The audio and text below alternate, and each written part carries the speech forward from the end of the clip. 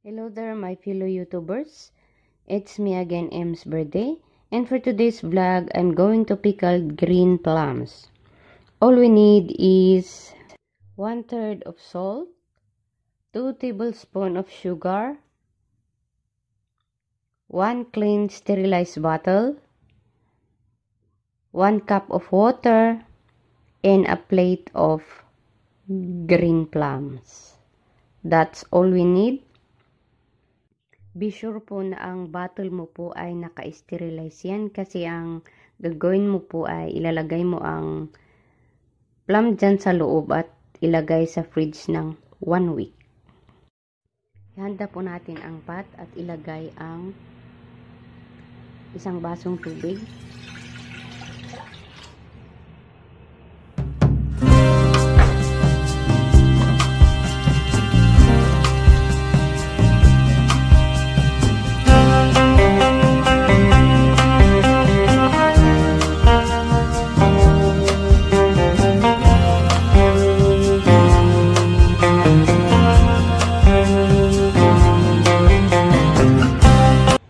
Pakuluan po natin ang tubig at ilagay ang asin at saka ilagay yung 2 tablespoons of sugar. Instead na white sugar ang aking gamitin, gagamit ako ng brown sugar. Pakuluan po natin yan.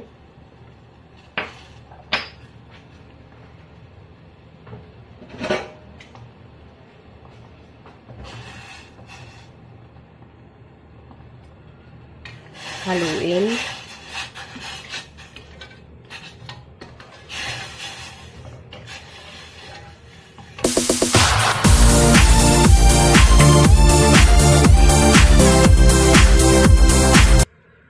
Let's wait till it boils then.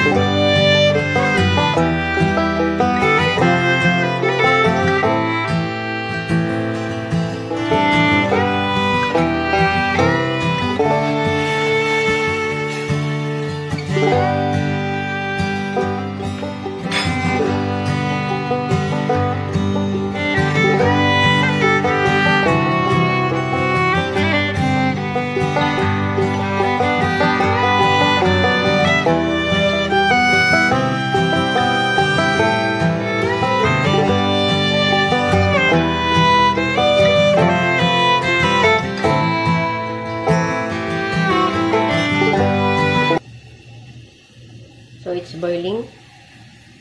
We need to turn off the fire and wait till it's cold.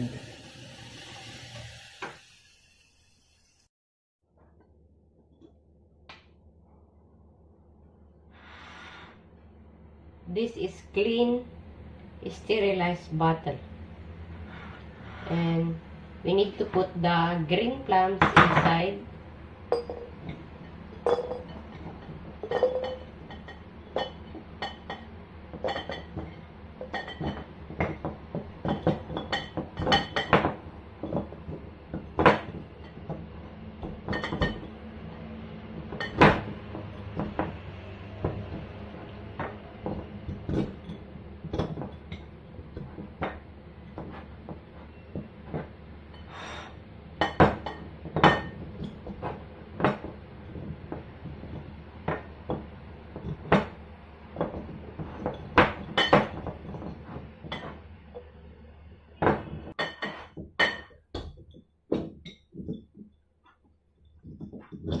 Okay.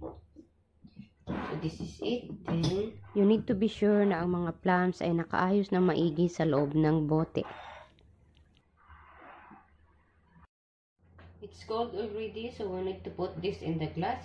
We need to put this here. Hindi ata kakasiya. Let's put this like this.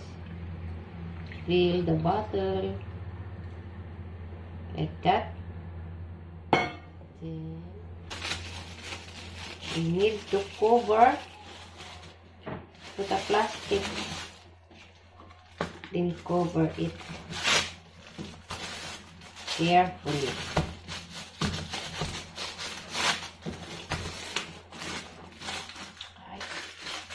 I think I need to remove the other one because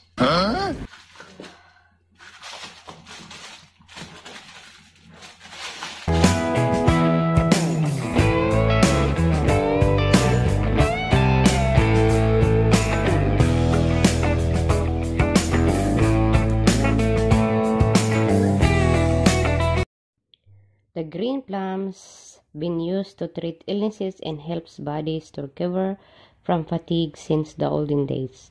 The high acidity in the green plums is said to have an alkalizing effect on the body. Therefore, it can help the body to eliminate toxins, regains energy, stimulate digestion, and promotes healthy guts. That's the benefits of the plums. It's done. Pickled green plums. Then let's put on the fridge for 1 week. Then i-update ko kayo kung pwede nang kainin.